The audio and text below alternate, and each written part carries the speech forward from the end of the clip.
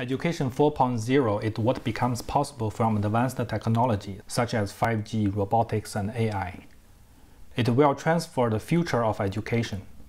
At the University of Glasgow, our prototype of Education 4.0 Remote Lab offers students a unique experience of remote working, where they take control of a robot arm to help them learn the basics of circuit design. The robot itself is located in the James Watt South Building at the University of Glasgow campus. It is now available to students around the world. With internet connection, students can remotely program the arm. The arm can pick up electronic components and place them precisely on a circuit board. Students can remotely measure the real circuit in university lab and complete the experiment. So far, more than 30 students in UK and China have used the remote lab in their circuit course.